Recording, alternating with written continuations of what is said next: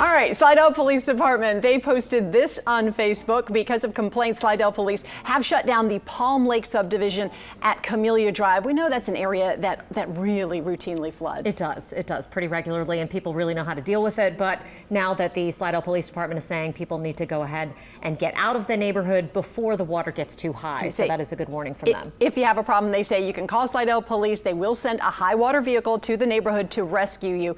And once you leave, though, you won't be allowed to go back until that flood water subsides. But the Palm Lake Subdivision, an area that routinely floods in Slidell, is now being blocked off, and they're saying, hey, if you need help getting out, call the sheriff's office.